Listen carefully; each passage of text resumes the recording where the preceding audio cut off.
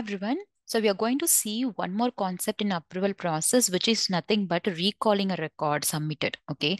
So for example, when you're submitting a record for approval and suddenly you remember that few of the fields is actually requiring some kind of editing work. Okay. So you can just recall the submitted record immediately before it is being approved. Okay. So that is the purpose of recall option in the approval process. Okay. So that is what I have given it as a text here. You can just go through this also. Okay. Now we are going to do a hands-on in the org. Okay. So in the org, if you see here, when you are actually having you're having an approval process already active, right? Just if you scroll down to the bottom, you'll be able to see recall actions. Okay. So this is the one thing we haven't yet configured, right? So this is the option, recall option. So when you want to recall a submitted record, so once if you configure here, you'll be able to do that. Okay.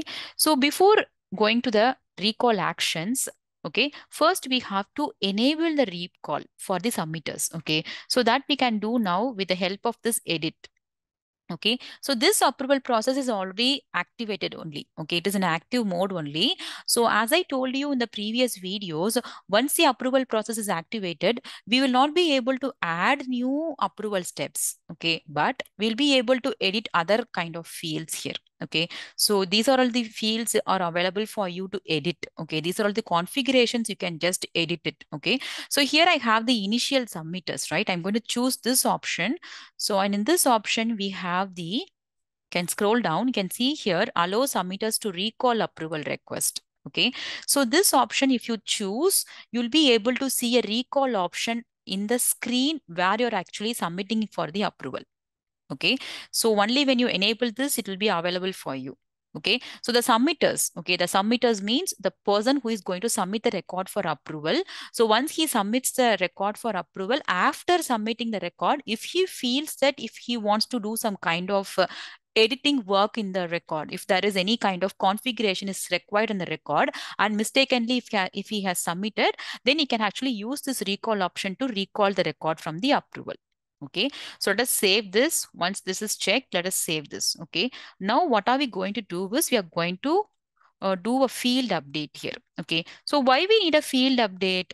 Okay, so once the record is submitted for the approval, so recall option will be going for a recall only after the submission, right? So once the record is submitted for the approval, the initial action will be already applied to your record. Okay, the field will be changed to pending and all those things will be happening, right?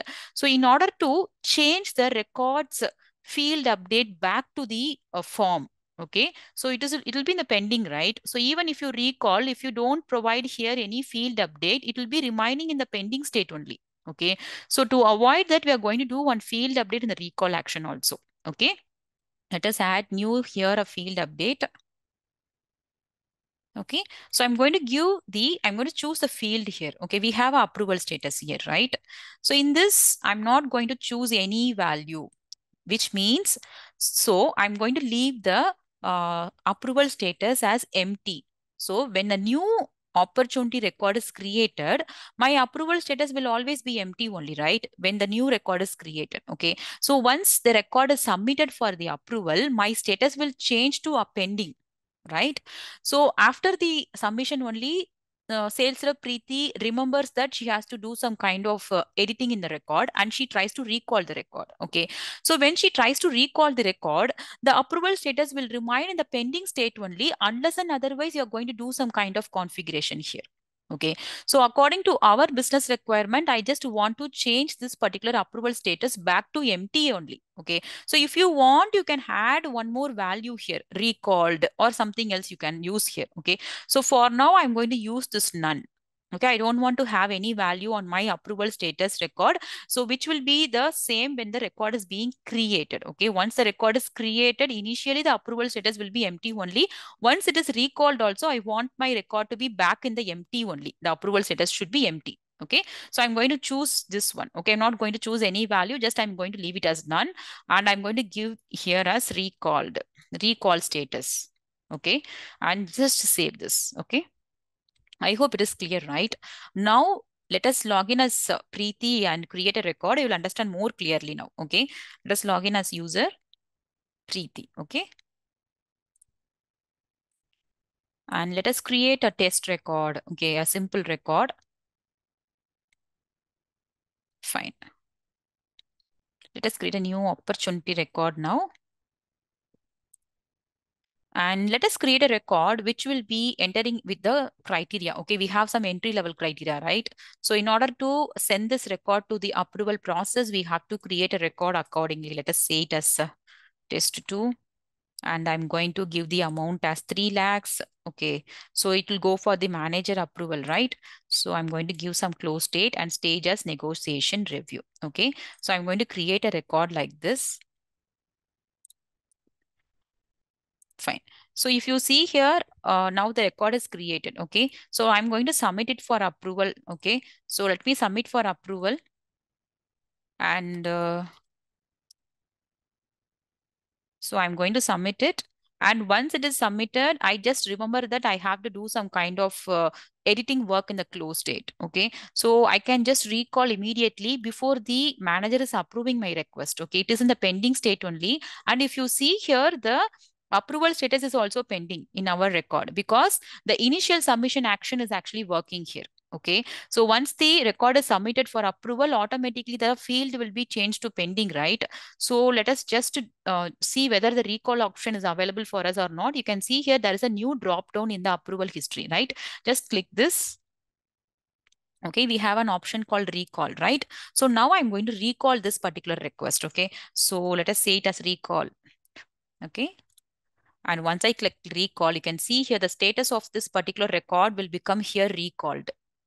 Okay, so the status will be recalled from the pending. It's changed to recalled, and in our record, if you see here, the custom field has become empty again. Okay, so this is what we have configured in the approval process also in the recall actions, right? So I made it as none here. Okay, empty. Okay, so now it is actually looking like a new record, and now you will be able to edit the record also. Okay, so once the record is submitted for approval, it will be in the locked mode, right? Once it is recalled, it will be in the unlocked mode. Okay, so I'm actually editing the record and I'm actually saving this record. Okay, so this is how we'll be recalling the submitted approval. Okay, now you can just reconfirm or test the record whether this record is waiting for approval or not by going inside the Steve Manager. Okay, let us go to the home page of the Steve Manager and check.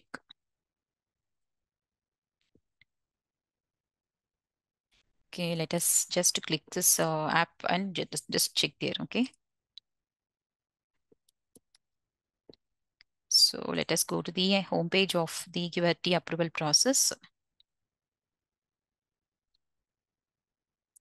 Can see here in the items to approve, we have nothing to approve here. Okay, so we have actually submitted the approval and then we have recalled it. Okay, so no records to approve here. Okay, this is how we'll be actually recalling the submitted approval.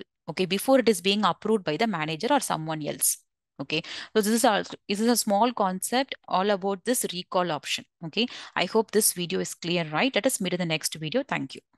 If you are interested to learn Salesforce, visit AJ Skill Development website. There you can find our course curriculum and you can come to know about the list of courses we are offering. We are offering Salesforce Administrator and Salesforce Development courses. To know about us and the team, you can visit our About Us section. This is an organization we are doing Salesforce training from 2018 and we have trained and guided 2000 plus candidates so far. And if you also want to know about our placement assistance, visit our placement assistance section where you can find the list of people and the category. You can see the list of people who got trained and placed from our side. You can also visit their LinkedIn pages to get to know about our training and also the feedback from the relevant trainees. Okay. And also, if you want to do the course inquiry, click on contact us. You will see the form. You can fill the form and submit the inquiry. Our team will get back to us. Thank you.